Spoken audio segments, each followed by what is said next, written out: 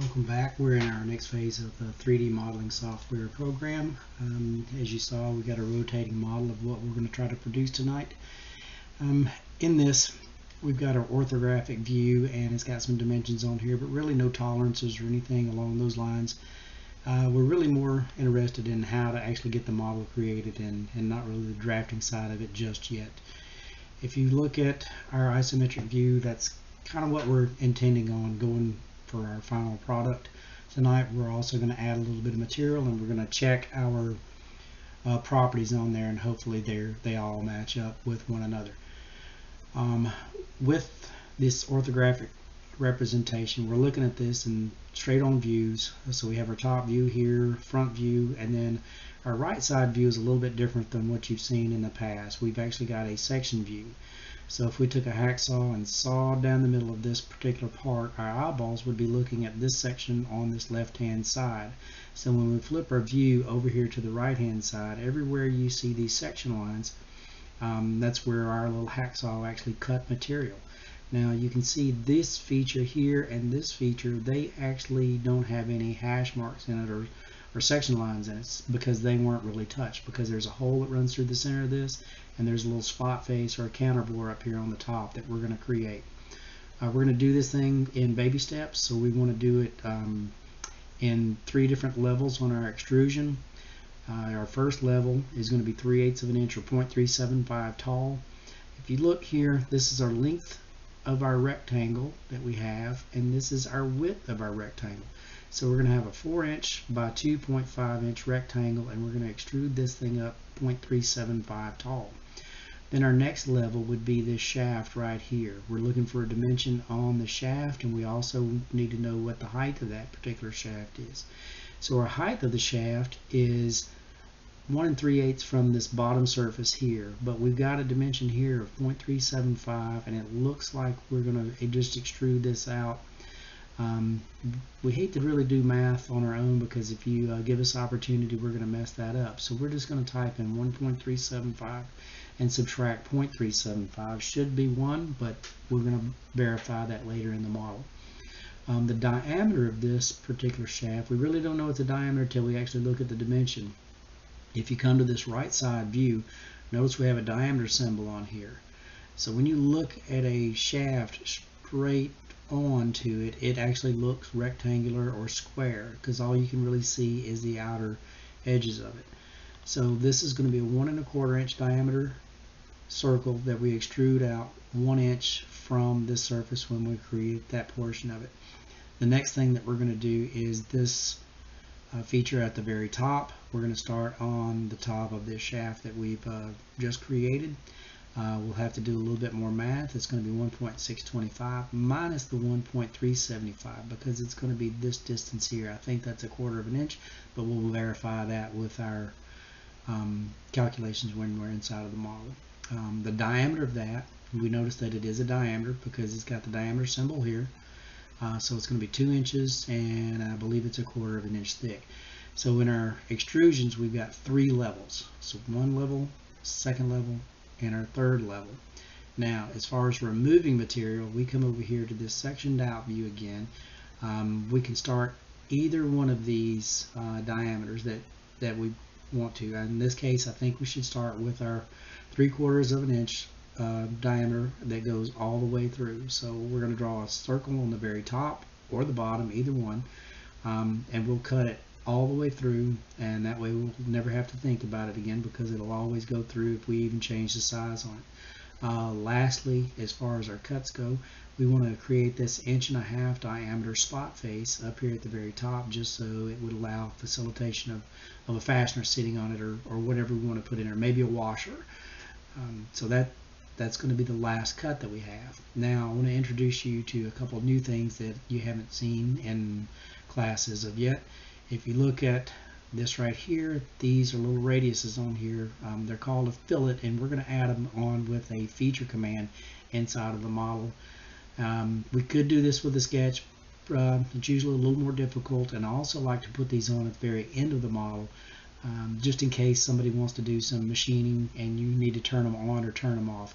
Sometimes they can become problematic if you're in the in the middle of your model, you know, when it becomes complicated and you actually have to make a change to it. If you've referenced them somewhere else, they may become problematic. So another reason why I like to put them at the very end of it.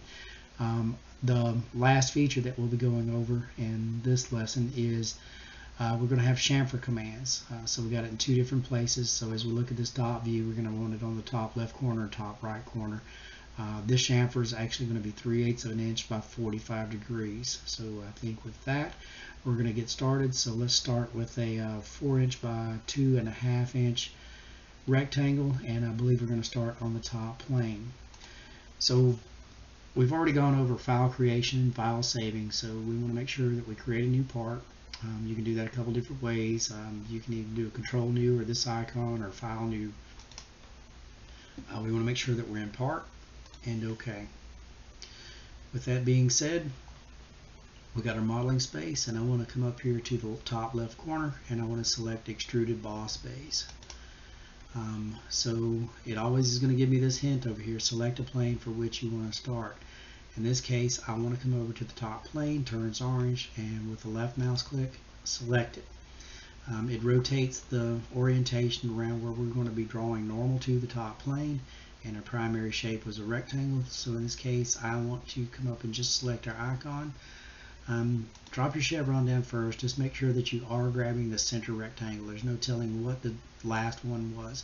So center rectangle, move your mouse pointer out. You have your pencil with your rectangle symbol on it. So I want to come down and tickle over the origin. Now my coincident symbol is showing up. So one mouse click, I'm going to hold my mouse point, my left mouse down, and I let go, and I've drawn a rectangle out here. I can hit escape a few times and terminate that, or I can move on to the next thing that I want to do. And in this case, I'm going to come up to Smart Dimension. I don't have to drop the chevron down. I can just pick the command. Move my mouse pointer out. Notice that it has a dimension symbol on it.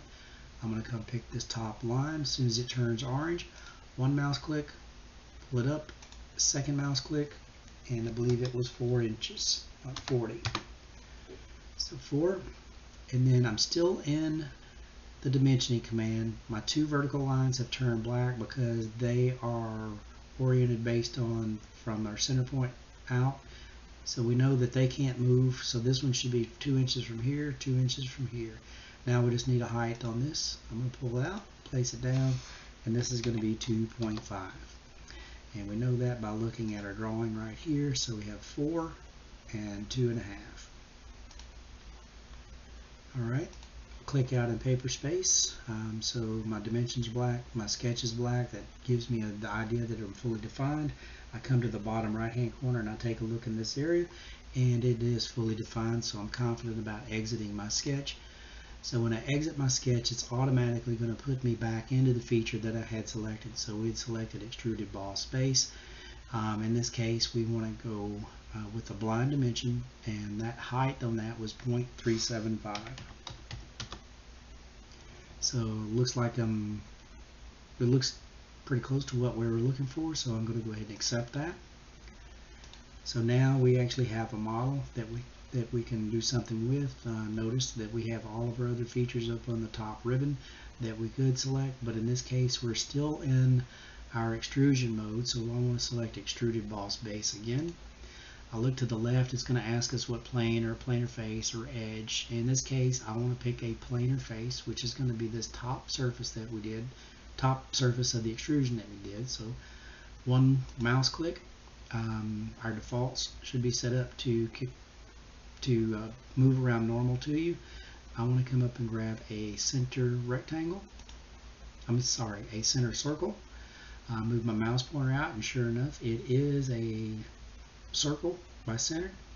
I come to the origin, one mouse click, pull it out, a second mouse click, and now I want a smart dimension. If memory serves me, I believe this was 1.25. Notice we got like a linear dimension or this liter type dimension. Either one is going to give you the diameter. So it doesn't really matter which one, it's just a personal preference for whichever one you want. I think it's 1.25, not 2.5. So let's just double check ourselves, because We always want to make sure that we double check and triple check if we have any doubts, and it is 1.25. So dimensions black, sketch is black, bottom right hand corner fully defined. I'm now exiting the sketch. Now this area turns yellowish. With that being said, I can't really, being new to modeling, I want to make sure that I can see what direction everything is going as well. So I'm going to rotate it around. You take your middle scroll wheel, press down on it, and move your mouse, and that should rotate your model. You just got to play around with that to kind of get the hang of where it's going to be, where it's going to go. So we look back at our drawing. Remember, we've already extruded out 0.375, so we have this much material, but we need this much material in total. So from this top surface, that would be this 1.375 minus 0.375. So over here, let's just do our math in this area here. So 1.375 minus 0.375 should be 1, and it is. Looks good, so I'm happy with that. I'm going to accept the command with our green check. And now we're ready to move on to our next feature. Our next feature is going to be this little boss feature up on the very top of it. It's going to be 2 inches in diameter. It's also going to be on top of our 1.375, so you can't just add the 1.625 to it or it would be really tall. So it's going to be 1.625 minus 1.375. So we want to create another extruded boss base. It's going to ask us what plane. This is actually a plane, so even though it's round, it still has 3 points where we can actually pick a plane, create a plane. I'm going to come grab a circle by center again, move my mouse pointer out to the point of origin, 1 mouse click, 2nd mouse click, and now I want to create a smart dimension of that circle, and it is going to be 2. Click out in the paper space somewhere, modeling space somewhere. So we have 2 inches. That's that circle. We're fully defined. I'm happy with that. I exit the sketch. This is now yellow, so we want to make sure that our dimension is actually correct. Remember, the last extrusion that we had was 1, so it kept that in the cache. So we want to come over here, we'll select it, and that was 1.625 minus 1.375, and I think it's 1/4 of an inch, and it is. So we're happy with that, and we select our green check. So now we have all 3 levels of our model. So let's just take a look at it in the isometric. Sometimes when you're new to modeling, you get hung up. You think that it all ought to be done at one time, but there's several steps in it. As you get more fluent with modeling, you can combine some steps, but right now we're just still in the baby step mode. So we look at our drawing that we're going by, and we actually have a 3/4 inch diameter hole that goes all the way through our part. So we go back to our model, and we want to create an extruded cut. It's going to ask us what plane or planar face. I want this very top surface that we've just created. I pick it. It kicks around normal to us. I want a circle by center. Notice my mouse pointer has a circle. Hover over the triad, 1 click, and then I want a smart dimension. Pick the circle, not just anywhere inside of it, and that is 0.75. Click out in the modeling space. Dimensions black, circle is black, fully defined. We can now move forward. I exit the sketch. Remember, we selected extruded cut. So I got a little graphics card issue. It's kind of showing. So I don't really want it to go 1/4 inch deep. I want it to go through everything, and I know that my part is 1.625, so I could put that in there, but in this case I want to let the computer think for me from this point forward. I just want to go through all. So if we change the height of any one of these, it's going to make sure that that hole goes through everything. So we want to accept that. And now I'm going to take my middle scroll wheel, press down, and rotate it around. It looks as if we have a hole through the middle of it. Let's go with a Control 7. And what that does is it puts it back in isometric. You could also change your view by coming up here and hovering over one of these icons. You can look at the front view, top views, or any of that. Just try to get in the habit of just knowing a few shortcuts. You'll probably never remember all the shortcuts, but a few of them will help you, the ones that you're going to use those. And so we're now looking at this in an isometric view. We still have one item that we've got to do as far as a cut, and that's going to be this little spot face or counter bore here. So if we roll down here, you can kind of look in this pictorial view how it's got a little step down in it. And so our step down is 1/8 of an inch, or 0.125, and it has a diameter of 1.5. So we go back to our model.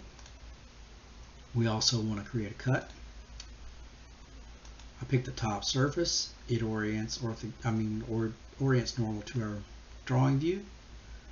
Come grab a circle by center on the point of origin. Click, pull down, let go. Smart dimension. Pick the circle itself. Move out here anywhere. Place it down. 1.5. Click out in the modeling space somewhere. Our dimension's black, sketch is black, says we're fully defined. Happy with that. Exit the sketch. Take a middle scroll key and roll it around. Now, mine has a dimension of 1/4 inch in here. It's too much. So I also want to go blind because I know it's a specific depth. So I come and click in this, and that's going to be 0.125. Enter. It gives me the preview. That is what I want, so I can accept this command, and we now have a spot face or a counter bore in here that we could set a washer in it, or a bolt all the way through, or something along those lines. So everyone hit Control-7. Alright, so we now have this isometric view, and we're going to move on to a command that you haven't seen as of yet.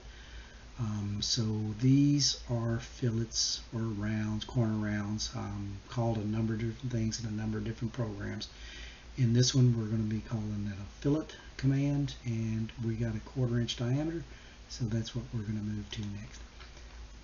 So if you have it oriented like this, it's pretty easy to select these two edges. Alright, so if we'll come up, you can drop your chevron down here. So we have fillet and chamfer command in this. In this case, we want to fillet. I want to look over here to the left, and I want to go ahead and set my dimension before I pick my radius. And we said it was 0.25. There's all sorts of different types of fillets. We'll get into those a little bit later on. So we want the 1/4 of an inch. I want to pick this edge and this edge. Notice when they turn orange, that's when I'm going to use my left mouse selection button and select it. So we want to go ahead and accept that. And now we kind of rotate it around and take a look. Does it look closer to what we have? I do believe so. So we have those. So now we go back to our model, and we want to put these 3/8 chamfers on here. So same type of feature, but let's just do a Control-7. While you're new, let's rotate this thing around to where we can see the back edge. Okay, so up here where the fillet command is, if you'll drop the chevron down, and we want to pick a chamfer. Our chamfer, the distance or the value was supposed to be 0.375, and it is 45 degrees.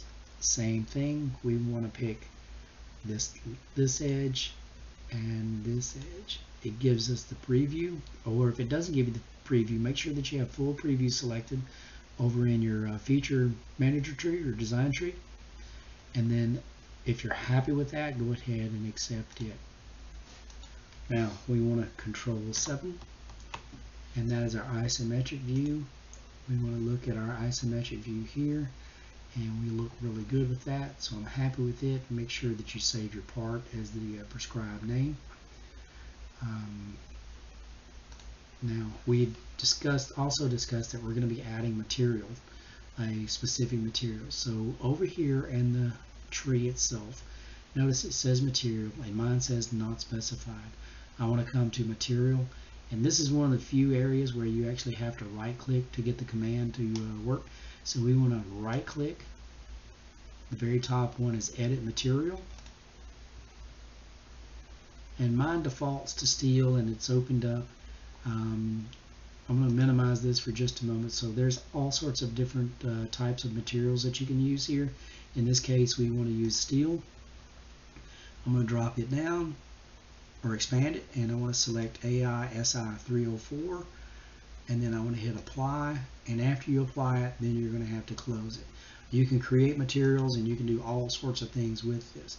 So now notice the color of it actually changed a little bit, but that's not the reason why I wanted it to change. I actually want to know what this thing would weigh if it was made out of stainless steel. So I come up here to one of our Windows tabs, and I'll select evaluate, and right above evaluate is mass properties. So this will tell us what our the part density is, the part mass, the part volume, and the part surface area itself. So 0.29 pounds per cubic inch says 1.39 pounds is what the part would actually weigh. So there's a volume of 4.82. We could just verify this with calculating it out. So if we have 4.82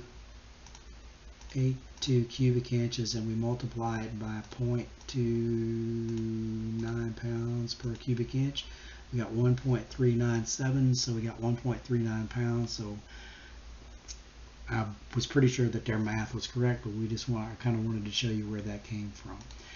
If we have all of that done correctly, make sure that you save it, and we can upload that to our learning management system.